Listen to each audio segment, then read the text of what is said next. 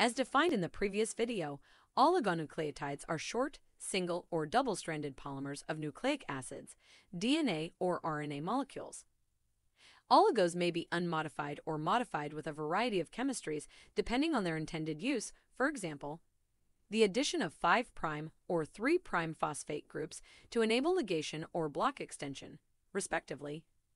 Labeling with radionuclides or fluorophores and/or quenchers for use as probes. The incorporation of thiol, amino, or other reactive moieties to enable the covalent coupling of functional molecules such as enzymes and extension with other linkers and spacers of diverse functionality. As therapeutics, oligonucleotide are distinguished by their structure, function, and mode of action within this novel emerging class of compounds.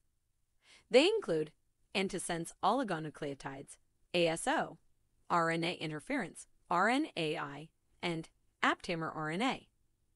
While ASO and RNAi oligonucleotides are intended mainly for modulating gene and protein expression by complementary hybridizing with their target mRNA, aptamer oligonucleotides can act as chemical antibodies to modulate functions of proteins and other macromolecules by binding to their target protein like antibodies.